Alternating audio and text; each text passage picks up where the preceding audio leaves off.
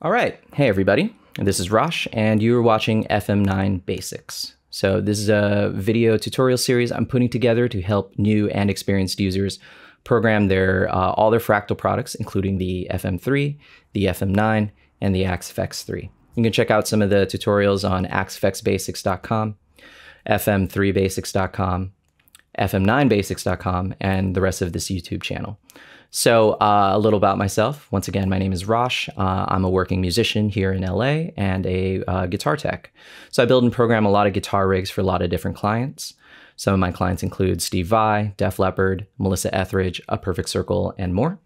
So I wanted to give back to the Fractal community and go through some different live setups, different, ways to program your FM9 units, as well as, some tips and tricks that I've learned over the years of using Fractal products, both live and in the studio and on tour.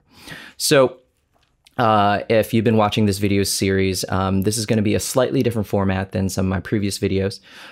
This is mainly going to be dealing with a lot of different live setups. So a lot of my clients ask me like, hey, Rosh, I'm in a wedding band, I'm in a cover band, I want to use this type of setup or that type of setup. What is the best way to do this live?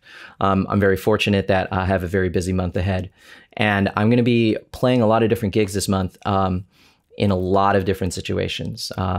So one of the best things about all the Fractal products is that they have a lot of flexibility in how you're going to use them live in different live setups. So this particular video is going to be dealing mainly with running direct. So running direct and usually is the type of setup where you're going to run your FM9 right into the mixer, and then you're going to either have a front of house engineer, monitor engineer, or yourself send the guitar signal back to you through a wedge or some type of monitoring device. So in this case, I'm going to be playing a corporate gig. So this is just like a corporate party, corporate function. Sometimes they call them GB gigs, general business gigs, or it's a type of corporate gig, corporate party. And what we're going to be doing is that I'm going to be running the FM9 into the mixer, and then I'm going to send my own mix back to myself. So the mixer I use is generally on gigs is the Behringer X32. And one of the reasons why I love this mixer is that you can use it and remote control it digitally with an iPad or a phone.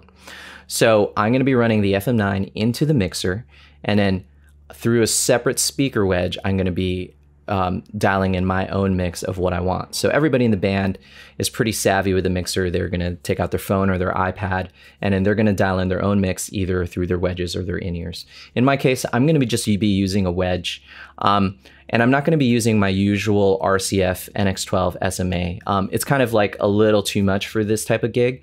I'm just going to be using basically, the PA is QSE K12s for the PA speakers, and then my wedge, my personal wedge that's going to be facing me, is going to be a QSE K8. Generally, for these type of gigs, it's going to be some, you don't need to be like full on stage volume. It's generally going to be, a little bit more of a respectable volume. It's not going to be like a rock and roll kind of show.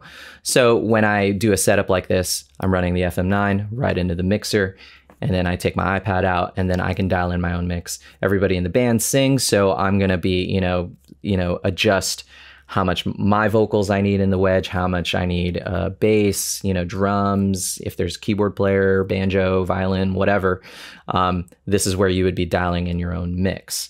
Or if you have a front of house engineer or monitor engineer, you're going to tell them, hey, can I get more of guitar in my wedge? Can I get second guitar, acoustic guitar, whatever?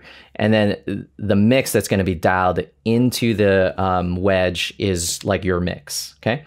Now, in this particular gig, I'm going to be controlling the PA from the stage as well as the mix, my own mix. So I'm just going to have my iPad and then just, kind of move sliders and faders up and down as I need it throughout the gig.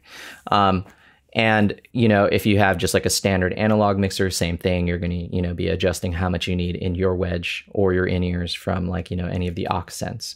So if I could offer a quick tip for something like this, if you are going to be running direct and you're going to be relying on another front of house engineer, monitor engineer, sound man, sound, engineer at the venue, get a laminated card that's going to have your general mix preferences.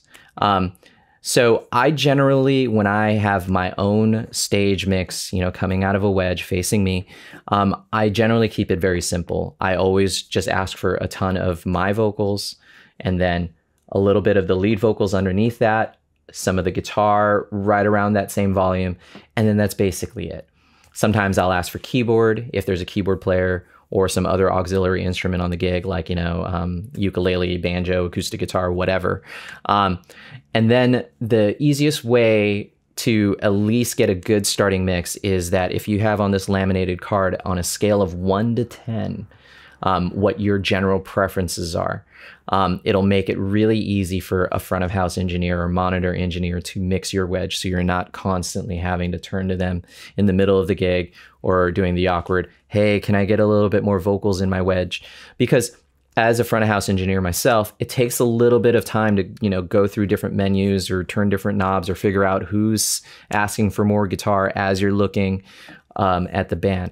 So if you can give a monitor engineer or front of house engineer a good starting head start, that'll be great. So for example, my laminate card that I usually, will give to a monitor engineer of like my preferred starting mix is on a scale 1 to 10, my vocals at 8, lead vocals at 6, guitar at 6.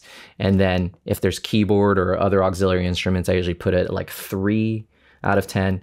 I generally don't ask for bass. I generally don't ask for drums.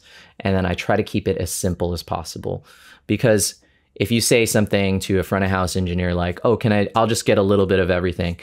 That's a very subjective thing, especially depending on what type of instrumentation your band is or what type of instrumentation you're doing.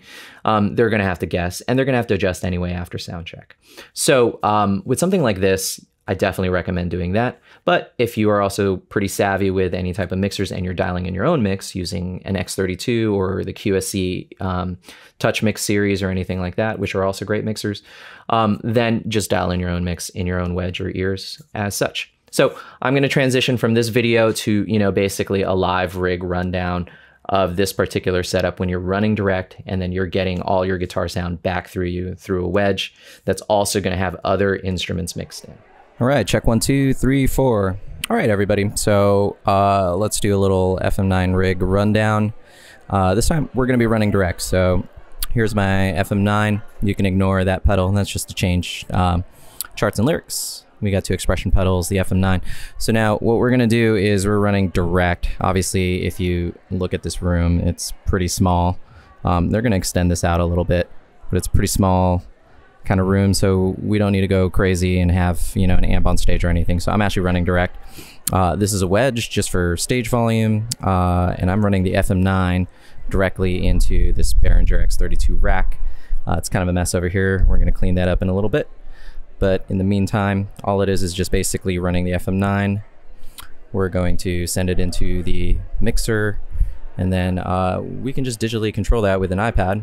And then that guitar is just going to run out of the wedge. And then this is obviously going to have a mix of vocals and anything else, different people need on stage. And then that's basically it. So if you look behind me, there is no guitar amp, no full range flat response wedge, nothing like that. Everything is just running direct. So the audience is also going to get a mix of guitar coming out of the speakers right there with the vocals and everything else. But again, pretty simple setup.